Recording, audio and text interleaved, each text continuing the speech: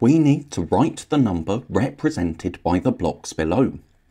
So here we can see that we have these blocks, which are ones, then we have these, which are tens, and we also have these blocks here, which are hundreds. So we know that if we have 10 ones, that's the same as having 1 10. And for hundreds, if we have 10 tens, that's the same as having 100. So if we imagine 10 of these tens blocks all stuck next to each other, that's the same as having 100.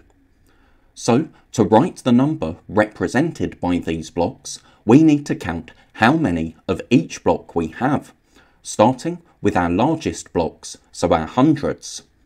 We have 8 hundreds, so we can write 8 as our hundreds digit.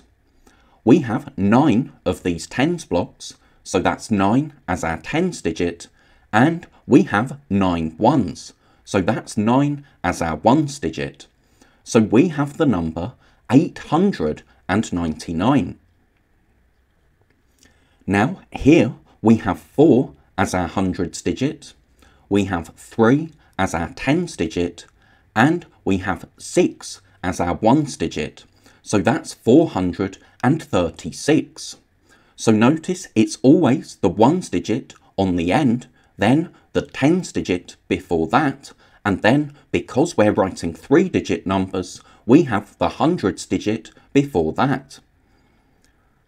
Now here we can see that we have 7 hundreds, so that's 7 as our hundreds digit. We have 8 tens, so we can write 8 as our tens digit. But here we don't have any ones, and it's really important that we write a 0 as our ones digit to show that we don't have any ones. That way we've written the number 780. But if we didn't have this 0 here, we would have written the number 78. But that would show 7 tens and 8 ones.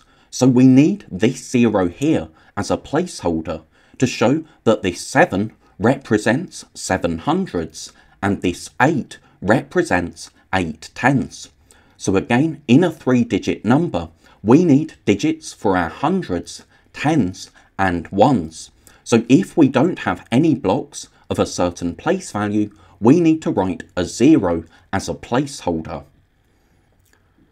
So now here we can see that we have 5 hundreds, but this time we don't have any tens.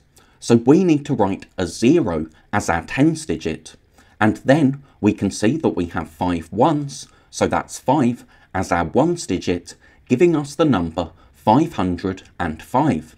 Again, you can see why this 0 is important. If we didn't have this 0, we would have the number 55, but that would be 5 tens and 5 ones, not the 5 hundreds and 5 ones that we have here.